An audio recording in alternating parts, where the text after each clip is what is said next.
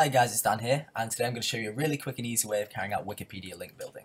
There's loads of tutorials online that will run you through 30-40 minute videos, even some are an hour long, showing you how to get links on Wikipedia, and they take forever, and there's just no point taking that long on your links, because this is a really quick and easy method.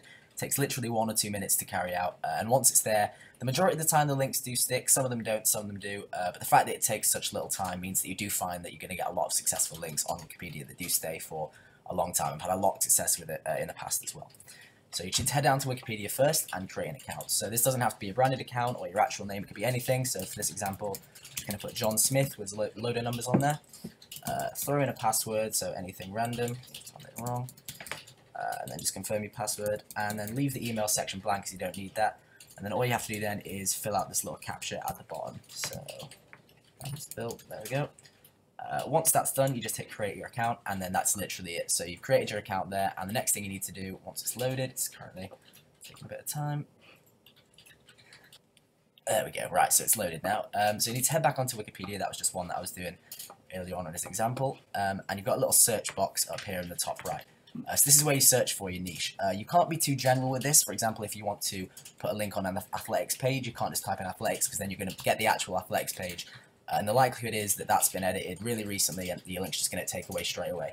So you need to be a bit more specific with what you're looking for. So if you do have an athletics website, for example, you just type in athletics tournament, for example. So as you can see, there's going to be a lot of different athletics tournament pages on here for all the athletics tournaments that have happened in the past. So you just need to search that, and you should return a list like this one here. Here we go.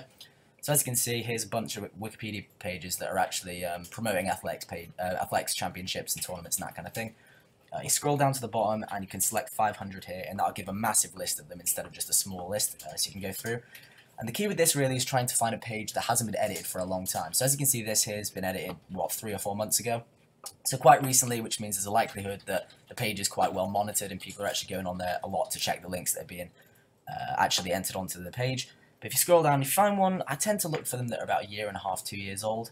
Tends to be a good time. So there you go, July 2014 should be okay. It's about 1.5 years old. And this page is about a stadium that athletics is carried out on, so that's absolutely perfect, completely relevant for what I'm doing. So then when you're actually on the page itself, it's literally as simple as finding the references tab here. It's usually down below on the actual page, but as this page is quite small, it's just up here in the middle. And just click in edit on there, like so, and then it'll load up with a screen. And then as you can see, there's one link on there already, but if you press on references and you start to get the mouse here and press enter, you'll see that you then have the space to add in your website.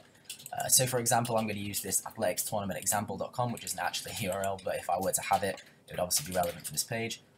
Press paste in there, and then as you can see, your link has appeared in the references. And then you don't have to do anything else with it then. All you have to do is head over to the top right and press save page.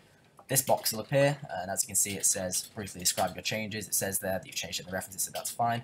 The only other thing that you have to do is click this is a minor edit and press save page, and then it's literally that simple. So as you can see, it's taking me, and just adding this captcha here. This is probably the hardest part of the whole process, adding in the captcha. There we go. Press save.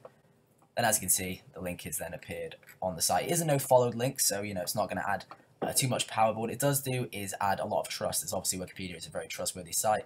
And if you've got Wikipedia links in your link profile, obviously not too many because you don't want it to be over-optimized, but if you have some Wikipedia links in your profile, in your link profile, it's obviously very powerful in terms of adding trust to your website. Not so much power, but trust nonetheless. So it's literally that simple, guys.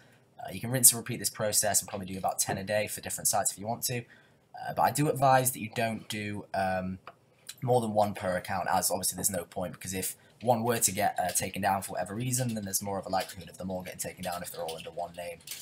So I'd probably tend to stick to doing 1 account per link, and then obviously making a new account. So if I were to do another one straight after this, for example, I just log out and create a new account for myself and go from there. But that's about it, guys. So thank you very much for watching, and I'll see you later. Like I said, something